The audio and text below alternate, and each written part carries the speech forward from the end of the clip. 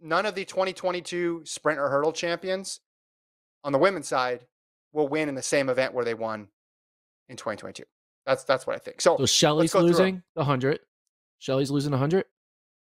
So Fraser Price, let's just go 1, 2, 4, right? So, or 1, 2. Let's just break this up into groups. The 1 and the 2, Fraser Price, and then Sharika Jackson. I think Elaine Thompson-Herah is going to be back. I could also see a scenario where they switch, like flip the events. I know Shelly Ann's stronger at the 1 than the 2, but maybe Sharika wins the 1. Maybe Shelly Ann wins the 2, but I'm just not counting out Elaine Thompson-Herah.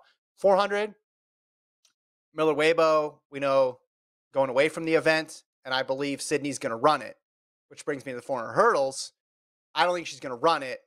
Again, this is just a prediction. It's just a guess. No information here for me. Yeah. Which would leave it open for Femke Bol or Dalila Muhammad or whoever. And then that just leaves the high hurdles.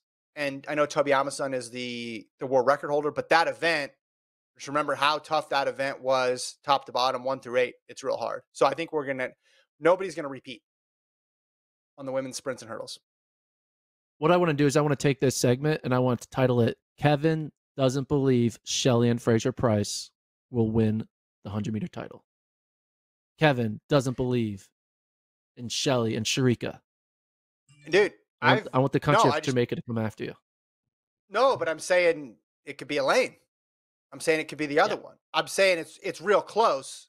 So there's no guarantees that they're going to hold on to those titles. The other one I was looking at, I didn't do this prediction, but I was looking at people who had won back in Tokyo. So who are the Tokyo Eugene winners? And how many of the Tokyo Eugene winners could become Tokyo Eugene Budapest winners? And if you look at just the running events, it's El Bakali, who's still in the running.